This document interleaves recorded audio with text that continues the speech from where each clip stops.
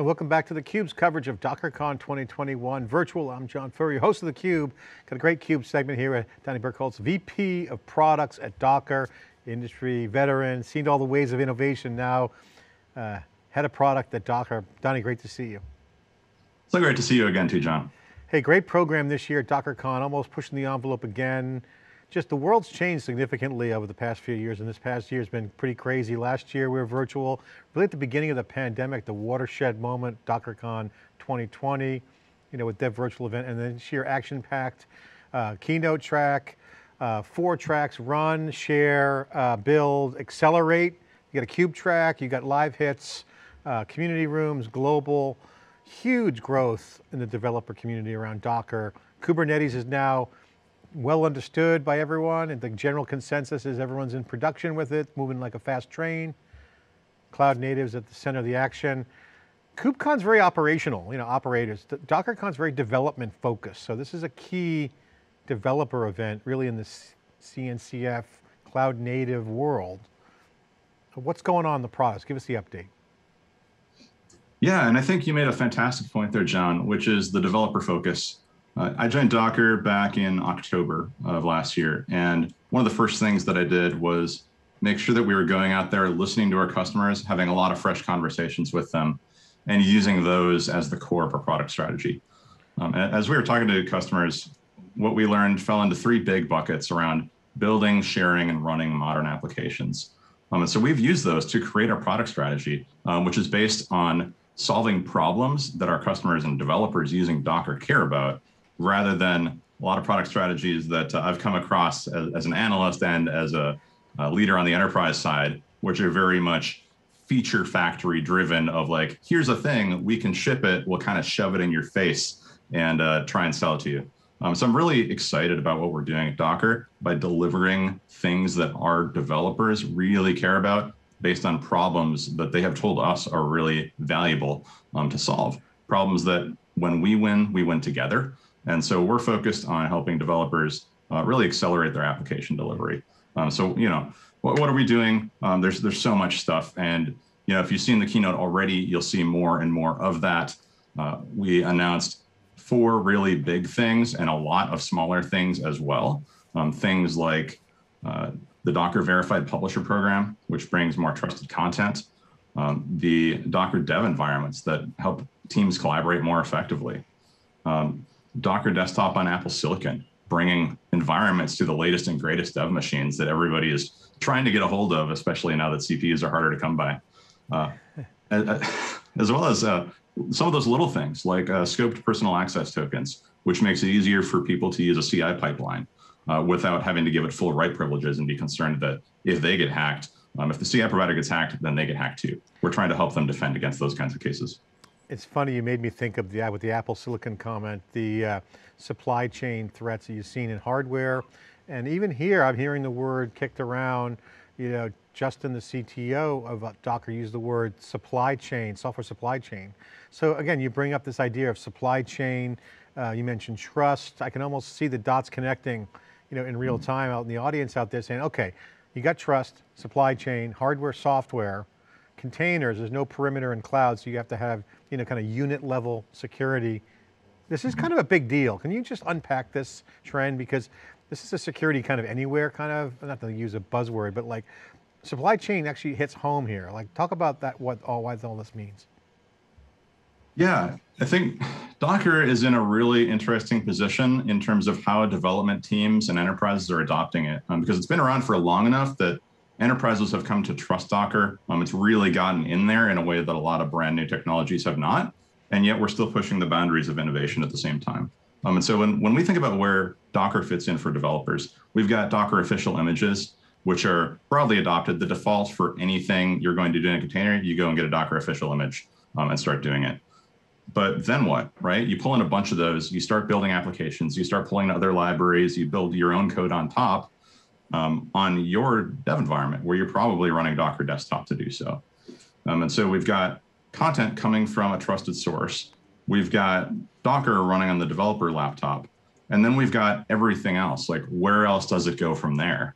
And so there's a ton of both problem and opportunity to help bring all that complex kind of spaghetti pipeline mess together and help provide people with a path that they can have confidence in while they're doing so. It's interesting because it's different for developers than it is for ops and security teams. Very, very different in terms of what they care about. So talk about the automation impact, because I can see two things happening. One is the trusted environment, more containers everywhere, and then you have more developers coming on board, right? So actually more people writing code, not just bots, machines, and humans. So you have more people flooding in, writing code, more containers everywhere that needs to be trusted. What's the impact to the environment? How does developer experience get easier and simpler when that's happening? Yeah, we see that as you get more and more content, the long tail continues to extend, right? More and more community generated third-party content, people publishing their own applications on Docker Hub and all across the internet.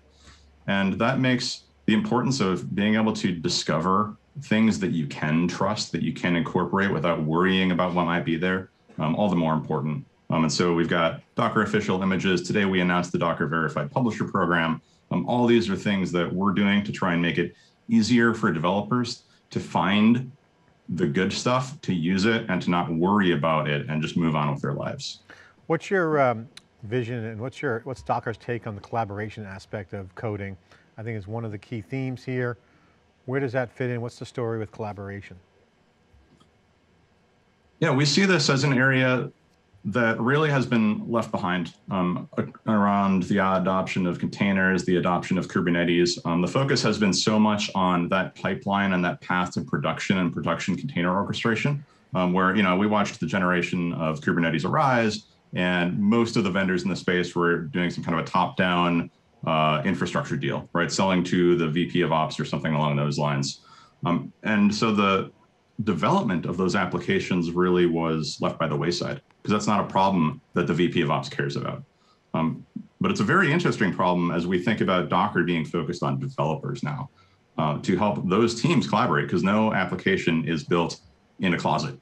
Every single application that is built in partnership with other developers, with product managers, with designers, all these people who need to somehow work together to review not only the source code, but the application as a whole. What does the product of evolution look like? As Justin Cormack and I were talking about, developer productivity, the simplification, containers as APIs. What is the priority? How do you look at that? Because obviously security is front and center. Got a variety of security partners here in the ecosystem. Where's the priorities on the roadmap? If someone asked you, hey Donnie, what's the bottom line? What's the product strategy? Yeah, our priority is the team, first and foremost. It is not optimizing for the single developer. It is optimizing for that team working together effectively. We feel that that is a very underserved audience of that developer team as a unit. If you look at everybody in the container space, like I said, they're all kind of focused on operations, production cloud environments, not on that team. And so we see that as a great opportunity to solve really important problems that nobody else is doing a great job of solving today.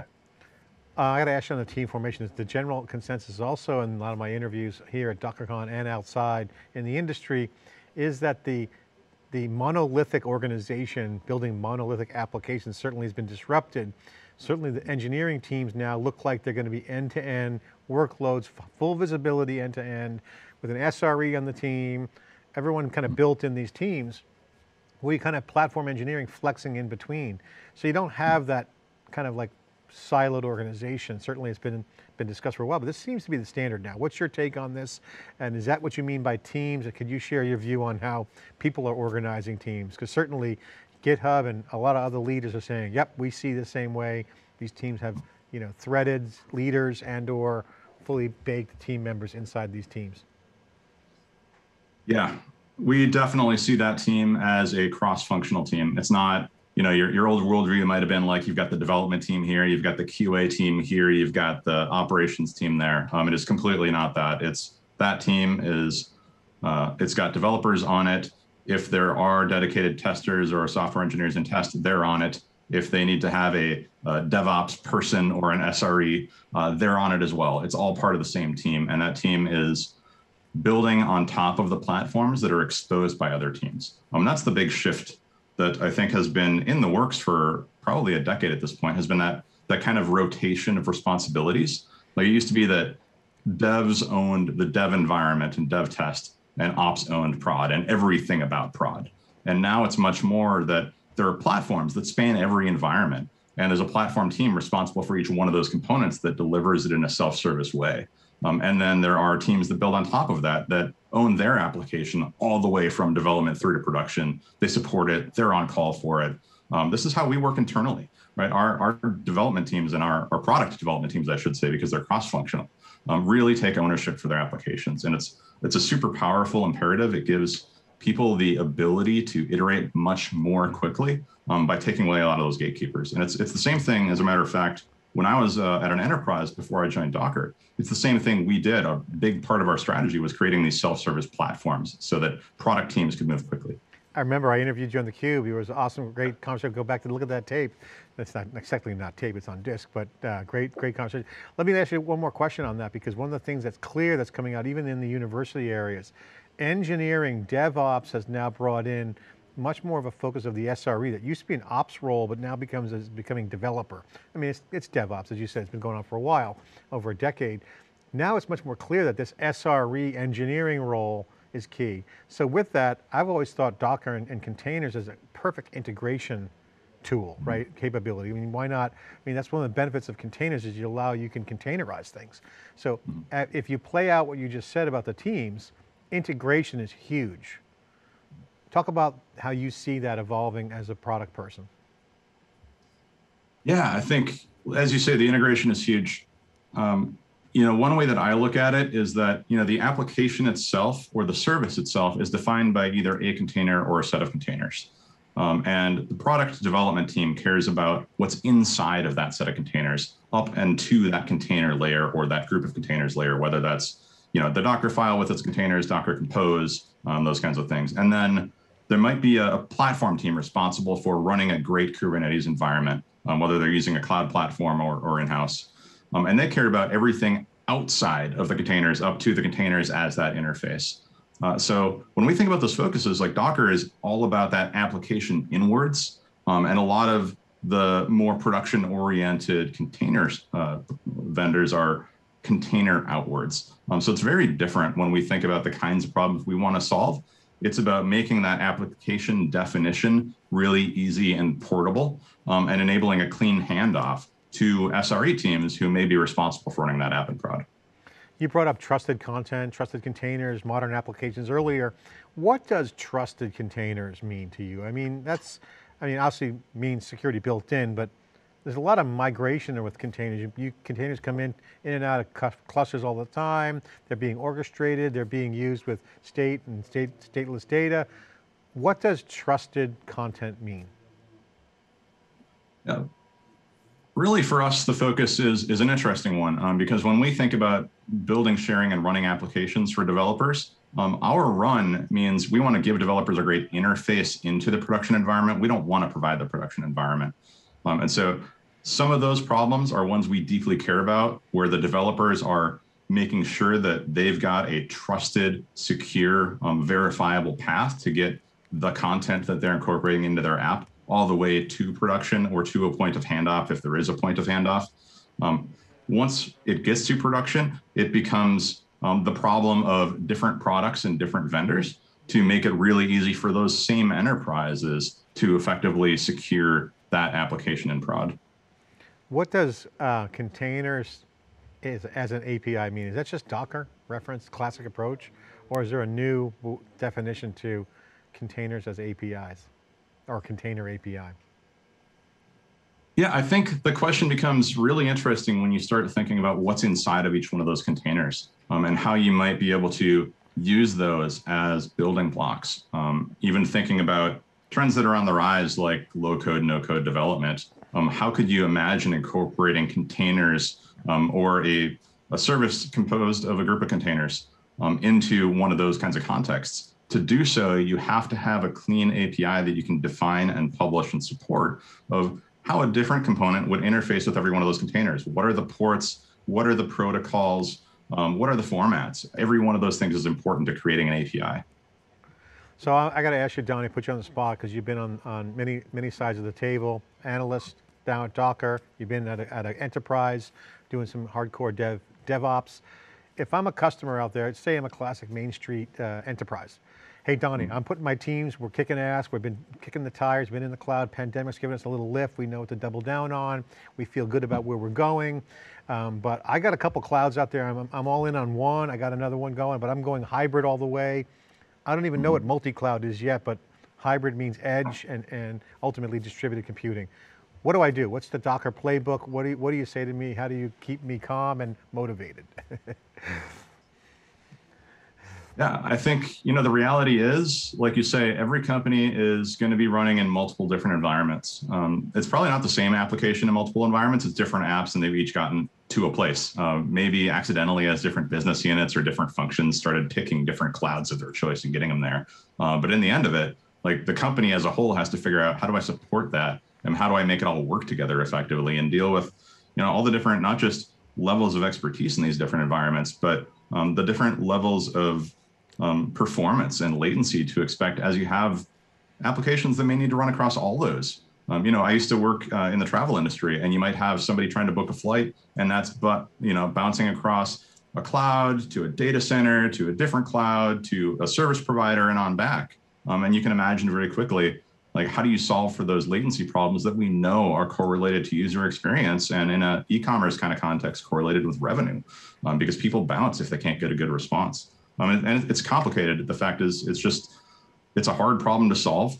Containers can definitely help solve part of that by providing a consistent platform that lets you take your applications from place to place, that lets you build a consistent set of expertise so that a container here is like a container there, is like a container over there, and work with those in a fairly consistent way. But there's always going to be differences. I think it's very dangerous to assume that because you have a container in multiple places, it's going to provide the same levels of guarantees. And we had a lot of these conversations back in kind of the early 2010s when private cloud was really starting to pick up steam. And we said, oh, let's make compatible storage layers. And that was true to a point. You could provide API compatibility, but you had to run as hard as you could to keep up with the changes. And you couldn't provide the same level of resiliency. You couldn't provide the same level of data protection. You couldn't provide the same level of performance and global footprint. And all of those provide what does the API mean to a developer using it? It's all of those things, regardless of whether they're in an API spec somewhere. That's a great call out, looking at the how things are moving so fast, and you just got to keep up. It's almost, you want some peacetime kind of philosophy. So I got to ask you, as you look at the landscape again, you've got a unique perspective of running product over at Docker, which puts you at the front lines of looking at the whole marketplace as a whole cloud native, but you've also been an analyst. So I got to ask you, what does success look like? Because as the world changes, it's not always obvious until you see it, and then you go, that's success. And then some people are trying different approaches. How do you tell the winners from the losers, or the better approaches versus the ones that struggle? Is there a pattern that you're seeing emerge from the pandemic? Is it team, is it tech? What's the pattern of success that you see development teams and organizations deploying that's working, and what's a sign of bad things? Yeah, I think, one of the biggest patterns is the ability to iterate quickly and learn fast. If there's nothing else that you could do, you just think about what are those basic principles that let you be agile, not as a development team, agile as a company, right? Getting from those ideas and that customer feedback all the way through the loop to build that thing, test it with your customers before you ship it, get it out there. Maybe you do some kind of a modern deployment practice to decrease your risk as you're doing so, right? It's canary, it's rolling releases, it's blue-green, all those things, right? How do you de-risk? How do you experiment while you're doing so? And how do you stay agile so that you're able to provide customer value as fast as possible? Like almost every failure pattern that you see is one that happens because you're not listening to your customers effectively and often enough, and you're not iterating quickly enough. So you're building in a direction that is not what they wanted or needed. Looking at DockerCon 2021 this year, look at the calendar. Obviously the CUBE track's in there, which I'm excited to do a bunch of coverage on. It's always fun. But you got the classic build, share, run, which is the ethos of Docker, but you got a new track called Accelerate. there is an acceleration coming out of the pandemic more than ever. It's been pretty cool. I mean, you're seeing a lot more action in all areas, but talk about the acceleration with containers and what you're seeing on the landscape side of the industry and how that's impacting customers. What specifically is this acceleration really all about? Yeah, when I think about what acceleration means to me, it's about how do you avoid building things, avoid finding things that you don't need to spend your time on. How can you pick things up, incorporate those into your workflows, incorporate those into your applications so that you don't have to build it yourself, right? You can accelerate every time you want to accelerate. It's because somebody else built something that you can then reuse and build on top of, whether that's application components, whether that's SaaS or APIs, developer services, whether that's pre-integrated pipelines so that you've already got plugins and tools that work, right? Every one of those things is an accelerator. A lot of them are delivered by all kinds of different vendors all over the map. And so if they don't integrate well together, if there aren't open APIs, if there aren't pre-integrated offerings, it's not going to be an accelerator. It's going to be exactly the opposite. It's going to be, oh, I want to fit this thing in. Let me bring in, 5 or 6 different consulting teams to start trying to piece all this stuff together.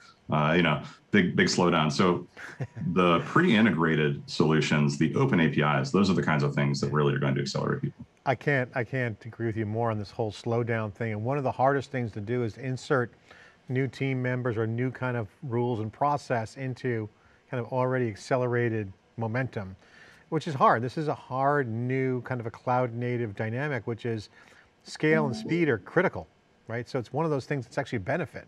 But if you don't rein it in a little bit, how do you balance that? What's your advice to folks? This is a common problem. I mean, it could get away from you on one hand, but if you slow it down too much, it's a gridlock and you misfire. What's your thoughts on this? Yeah, that balance of scale and speed. And it definitely is a balance there. I think there's always a danger of over-architecting for your current state of reality. And one of the things that I've learned over the years is you've got to scale your process and scale your architecture to where you're at and where you're going to be soon. If you start designing for 5 years, 10 years down the road, it's going to slow you down in the short term, and you might never get to where you thought you were going to be in 5 or 10 years. Yeah. You got to build for where you're at, build for where you're going soon. You're not going to know for the future. And it ties into these ideas like evolutionary architecture. Like, how do you build in a way that makes change easy? Because things are always going to change. Some of the recent trends around things like project to product tie in so well to this, right? It's not like a project team comes together and builds this solution and then walks away and the solution works untouched for years or decades. Instead, it's that agile approach of there's a product team, they're long-lived, they own what they're building, and they support it and they continue to enhance it going forward to improve their ability to meet their customers' needs over time. Yeah, and I think that's a super important point. The magical product team that just scales infinitely by itself while you're sleeping is different. And again, the team formation is an indicator of that. So I think this whole agility going to the next level really is all about, series of these teams, micro teams, microservices. I mean, again, monolithic applications yielded monolithic organizations. Microservices brings in kind of this open source ethos, this new, hate to use the term, two pizza team because that's an Amazonian thing, but and it kind of applies here, right? So you got to have these teams kind of focus end to end and take ownership of that, whether it's product, platform, or project. At the end of the day, you're still serving customers. Final question for you while I got you here. I know end user experience, you brought this up earlier. This is a huge important piece. I think last year you and I talked about this briefly in our interview. As developers come to the front lines of the business, some of them all don't have MBAs, and not always going to business school. In fact, some of the best engineers shouldn't go to business school, in my opinion. But they have to learn the vernacular of CapEx, OpEx, understand quality, bring craft into the software. More and more developers are on the front lines, closer and closer to the customer as they go direct. This is a huge change from just 5, 10 years ago. What's your thoughts on this, and what do you tell people when they say, hey, Donnie, how should I posture to the customer? What can I do to get better? What do you say to that? Yeah, it's a great question. And it's one that I think a lot of companies are struggling to solve. How do we bring developers closer to the customers, and what does that mean? One of the things that we do regularly at Docker is we bring our developers along on customer interviews. And so our product managers are constantly out there, kind of beating the virtual street, talking to developers, talking to customers. And regularly they'll bring developers on the same team along. This is super valuable in helping our developers really build an understanding of the customers they're building for, right? It may not even be about that specific thing that they're building on that one day, but it's about understanding the customer's needs and really making that something that is internalized in the way they think about how do they solve problems, how do they design solutions, and how do they do so in a way that is much more likely to resonate with the customers. Do they have an MBA? No. But where do you start? You got to start somewhere. You start by bringing people into the conversation. And so we don't expect them to lead an interview. We expect them to come along, learn, and ask questions. And what happens so often is that people with, the business in other companies might say, yeah, developers, they're just these tech people. We'll just give them a set of requirements and they'll deliver stuff. But bringing them along for the ride and letting them interact with the customers that are using their product is an amazing and exciting experience for developers. We hear consistently just super excited feedback. It's clearly the trend. I mean, one of the best performing teams have the business and developers working together. It's a really interesting phenomenon. I think it's going to change the makeup of taking that end-to-end approach to a whole nother level. Donnie, great to have you on. Great to see you. Final question, take a minute to put a plug in for the product team over there. What are you working on? What are you most excited about? Give a quick plug. I am super excited about what we're doing in both trusted content and around team collaboration. I think both of those are just going to be amazing opportunities to improve how developers are working on their microservices. It's so fragmented, it's so complicated that helping make that easier is going to be really important and valuable area for development teams to focus on. Awesome. DockerCon 2021 virtual, Donnie Berkholz, VP of Products and Docker, good friend of theCUBE and the industry as well. Donnie, thanks for that great insight and for sharing some gems you dropped there. Thanks. All right, thank you. All right, DockerCon coverage. I'm John Furrier, host of theCUBE, theCUBE track here at Docker 2021 virtual. Thanks for watching.